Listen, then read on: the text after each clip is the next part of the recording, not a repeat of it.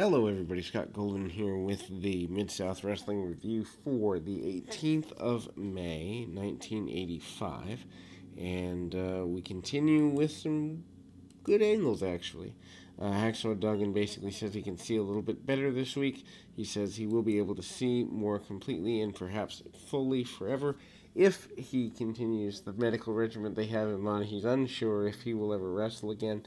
Skandar Akbar challenges his suspension, says he was never given a fair trial, says that Duggan deserved what he got, says they cannot prove that he was in any way intentional. He calls what happened to Duggan an accident and says that he will run Mid-South again. Jake the Snake Roberts versus the Snowman in the, I believe, final for the television championship tournament. I'm not necessarily a fan of this. It doesn't necessarily seem that has been something that has gone exceptionally well.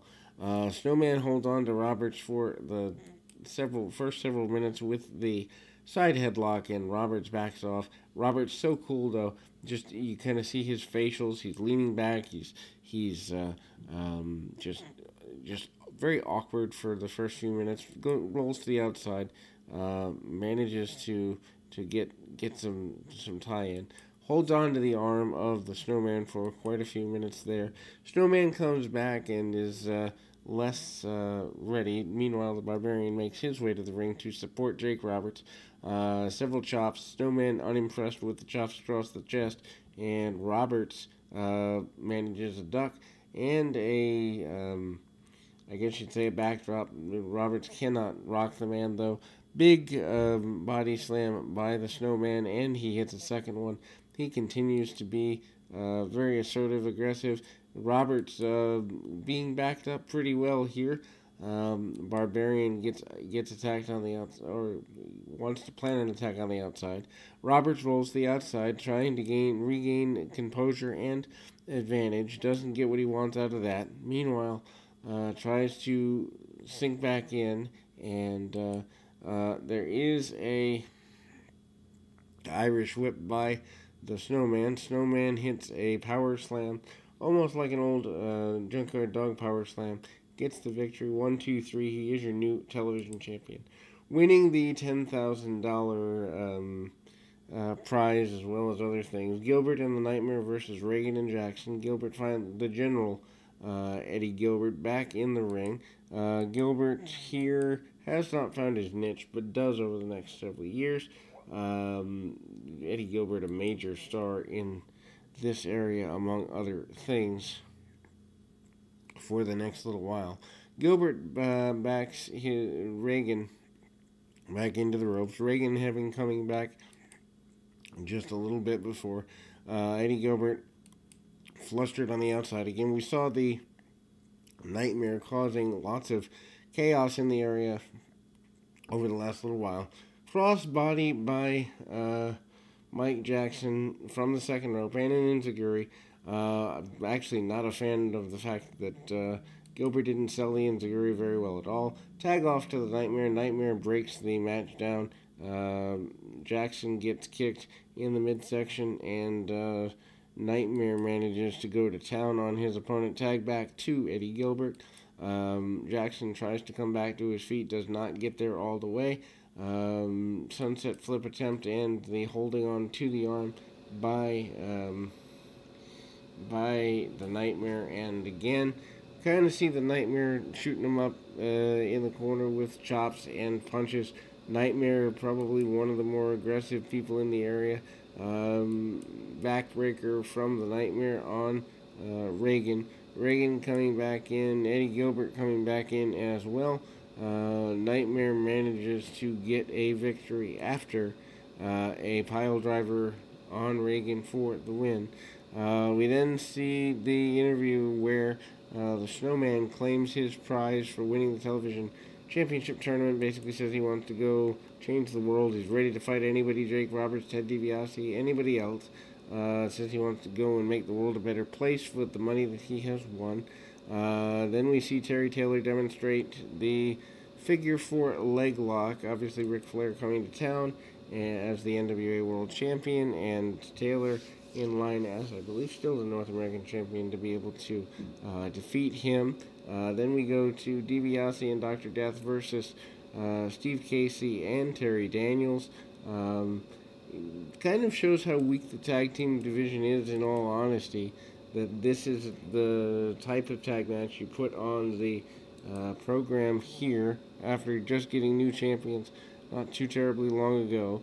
A bunch of quick matches here, and but DiBiase kind of breaks down his match. Williams coming in or Williams being worked over by the opponents, kind of fireman's carry takeover. DiBiase, again, former multi-time tag team champion, former North American champion. Williams still trying to find his sense of purpose in the area.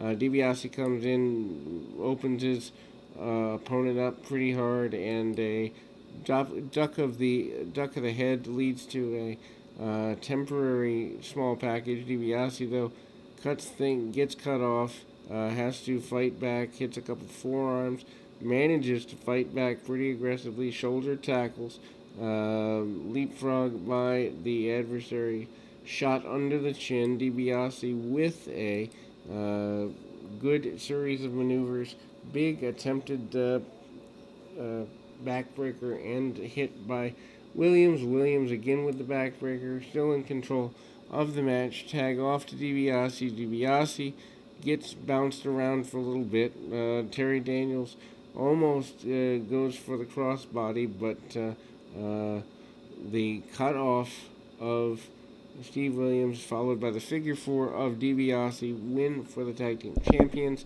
The Barbarian against Ken Glover is up next. Obviously, the Barbarian relatively untouched. Jake Roberts says he wants the challenges. He wants to get even with the Snowman. He wants to get even with everybody in Mid-South. And he is going to unleash the Barbarian on Mid-South as his form of, I don't know that punishment would be the right word, but I don't have another. Anyway, the Barbarian is obviously going to be dominant in this type of match and maneuver. And Barbarian has yet to really be challenged, if we're completely honest. Hard shots by the Barbarian, and he gets several opportunities there. Takes on the man in the corner, kind of pushing him around. Glover, not a challenge for the Barbarian at all. Forearms and then a vicious hip toss out of the corner. The guy doesn't take that great a bump for it, but it doesn't really matter because the Barbarian is in control. Body slam, leg drop, and the Barbarian sends the man off. Double chop to the throat. Roberts on the outside looking calm and cool and collected. Not the least bit worried about what's going on in the ring, although does make some motions of happiness when his man gets a offensive maneuver. Could have beaten him, but pulls him up off the canvas after a clothesline and a second rope clothesline. Barbarian manages a big boot right under the chin and pulls him up again. Certainly the torture is what's here. Full Nelson, and the Barbarian gets the submission victory. Chang and Clark versus Brown and Armstrong. Brown and Armstrong, obviously a relatively new tag team. Armstrong still trying to look for a place to be after his foray into the North American Championship picture, which got him over a little bit, but at the same time, he never really cemented himself as a main eventer even with that run. That's there. Brickhouse Brown obviously upgrading, though, by being in there with his adversary, and Brown comes in, hits front face lock, snaps the man over, stays on the front face lock. Brown is not willing to do anything but be at his best. Tag off to Armstrong, goes for the arm. Armstrong comes back, gets caught in the midsection with a short knee, and finds himself on the receiving end of a body slam.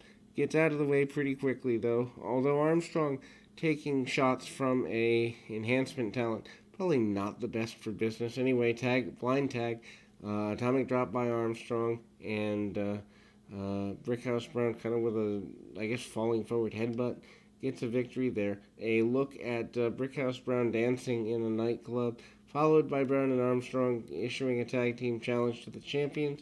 And any other team in Mid-South is the way we close the program. And we will be back to finish off the month of May here in the Mid-South Wrestling Series.